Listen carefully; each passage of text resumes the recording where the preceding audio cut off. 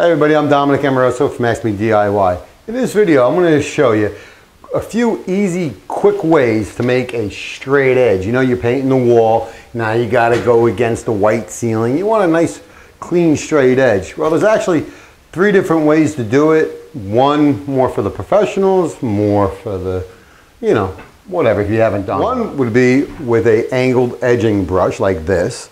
2, regular blue tape, which is kind of works good. And then you have one of these little edgers, which actually they do work good, but they work good, okay? All right, so let's start with the paintbrush. All right, with the paintbrush, I mean, you really have to have a good eye and go up against it nice and easy, take your time, and then you can make a straight edge on that. You know, that's one way. And the other way is using tape, a painter's tape or just regular masking tape.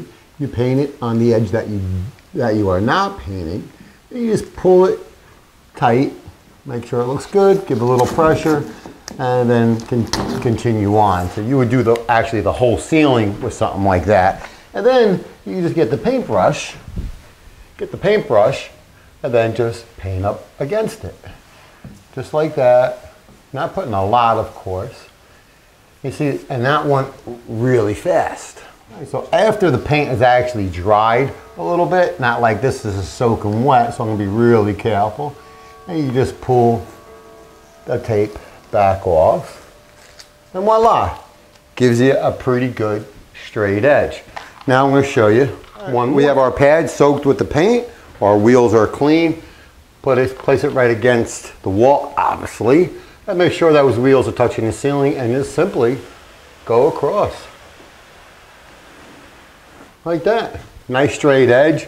See a few little pieces right there. And that's mainly because, you know, the paint still wants to soak in more. This is pretty simple, pretty easy when using one of those. And it's pretty good. But if you're going to do a whole entire house with it, you really got to be careful. But it can go a lot quicker. So you use one of these to make your straight edges, or use a paintbrush. I don't know. I'll take one of these. Okay, well, I showed you 3 different examples how to make a straight edge up on your ceiling to your wall.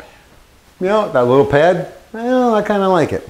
Anyway, before you ask me, what color is this?